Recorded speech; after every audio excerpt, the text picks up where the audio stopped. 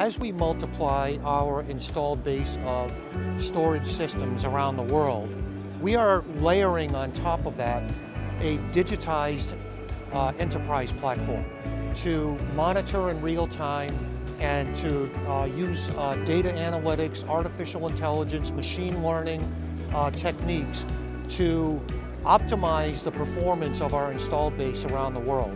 And this is really leaning into a key core competency of NEC Corporation, where they are, for many years, have been delivering enterprise solutions to the telecom sector, to data centers, to government infrastructure. And so we're bringing this to the energy storage world, if you will. And so the combination of a growing installed base of physical assets, digitally connected to our system, a cloud-based, algorithm-based system that optimizes performance, which maximizes economic value for our customers.